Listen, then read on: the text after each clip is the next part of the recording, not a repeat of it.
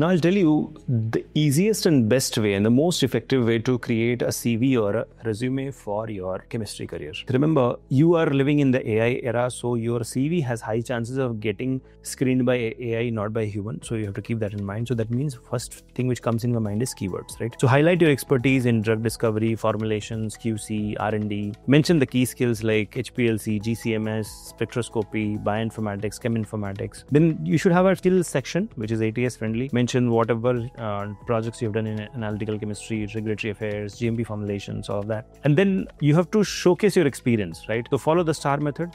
You can utilize statements like, I developed an HPLC method that improved drug purity analysis by 30%, led a team to optimize a synthetic pathway, reducing cost by 15%. So you need to have the STAR method, okay?